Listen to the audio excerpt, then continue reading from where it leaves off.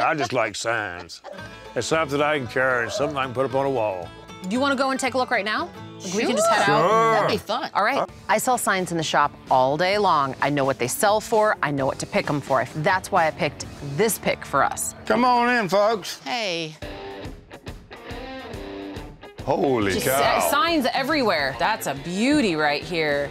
I'm like dumbfounded how many signs are in here, dude. I'm looking at all these nooks and crannies. There's signs stashed everywhere. Yeah, they are. I've probably got 1,000 signs around here. I think they're beautiful.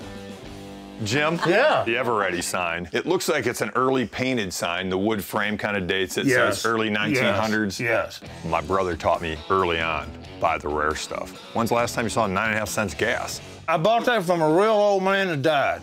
Okay. And the last time I saw him, he said that's the only sign that he sold me that he wished he had back. And he sold me lots of signs. I've never seen a sign that said Eveready Gasoline. I didn't know that Eveready Gas had even existed.